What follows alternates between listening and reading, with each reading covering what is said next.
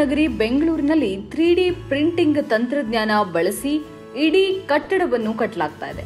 ಕೇವಲ 1.5 ತಿಂಗಳೊಳಗೆ ಇಡೀ ಕಟ್ಟಡದ ಕಾಮಗಾರಿ ಪೂರ್ಣಗೊಳ್ಳಲಿದೆ. ಇದು ದೇಶದ ಮೊದಲ 3D ಕಾಂಕ್ರೀಟ್ ಪ್ರಿಂಟಿಂಗ್ ತಂತ್ರಜ್ಞಾನದಿಂದ ರೂಪುಗೊಂಡಿರುವ ಅಂಚೆ ಕಚೇರಿಯಾಗಲಿದೆ.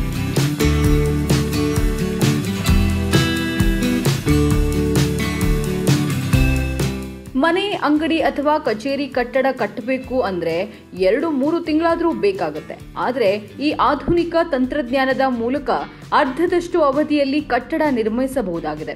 L&T ಕಂಪನಿಯು ಈ ಅಂಚೆ ಕಚೇರಿಯ ನಿರ್ಮಾಣ ಮಾಡುತ್ತಿದೆ. ಅಳತೆ ಮಾಡಿ ಒಂದೊಂದೇ ಇಟ್ಟಿಗೆ ಇಟ್ಟು ಸಿಮೆಂಟ್, ಕಾಂಕ್ರೀಟ್ ಸುರಿದು ಕಟ್ಟುತ್ತಾ ಹೋಗುವ ಕೆಲಸ ಇಲ್ಲಿ ಕಾಣಲು ಸಿಗುವುದಿಲ್ಲ. ಇಲ್ಲಿ ಬೃಹತ್ ಗಾತ್ರದ ರೋಬೋಟಿಕ್ 3D ಪ್ರಿಂಟಿಂಗ್ ತನ್ನ ಕೈಗಳಿಂದ ಎಲ್ಲವನ್ನೂ ಮಾಡುತ್ತದೆ.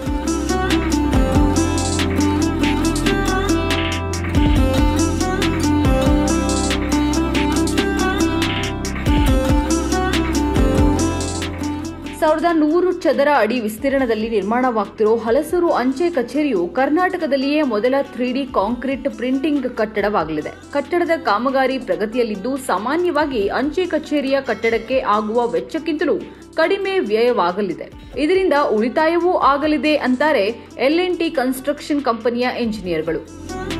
Difference between us and others is we also put reinforcement into the 3D printing. I think that is a good thing. Very few people in the world use 3D printing, but we in L&T, that's what we perfected that, because we have been working on this 3D printing for the last 4 years. It's a new technology, 3D construction technology we are introducing first in public, like a post office in Bangalore. It's easy to construct and it's duration is very less. As a result, we are using all new technology to construct very fast and complete the job. This duration is around 45 days only. Now we are covered around 25 days. Almost all the work is coming in. Only MEP and finishing work is pending. Within the target time we will complete it.